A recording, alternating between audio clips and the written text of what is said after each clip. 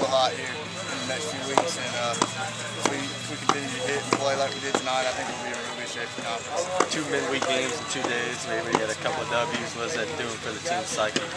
Well, it's helping us out. You know, we've been able to hit the ball the past 2 nights real well, and you know, a win's always good to boost your confidence a little bit, and I think these 2 wins in the past couple days are going to help us out. I feel like, you know, today was a day where a lot of guys that, you know, maybe didn't have the start to the season that they wanted were able to get their confidence back. You know, Delot was able to go out and throw some good innings, and you know, some hitters that were struggling were able to get some hits. Does that look good? Yeah, like I said, it's always a good thing to get in there, and you know, we played a good team last night, tonight. You know, it helped us out as hitters. Helped us out with our approach, taught us to stay back on the ball with the type of pitching we've been seeing, and I think we're coming together as a hitting team and as a fielding team. This start to the South place had to kind of take y'all by surprise. What was the one thing that's kind of going wrong that's holding you back? Coach told us from the start, you know, we've got a real quality squad here, and I think the thing that caught us by surprise is we were humbled real quick.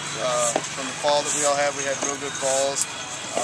Each and everybody had a great fall, and you know, I think we got a little out in front of ourselves these past few weeks, and I think the beginning of the spring it humbled us real quick, but I think we're pulling together right here. Plenty of time to turn it around. Yes, sir. We got plenty of time.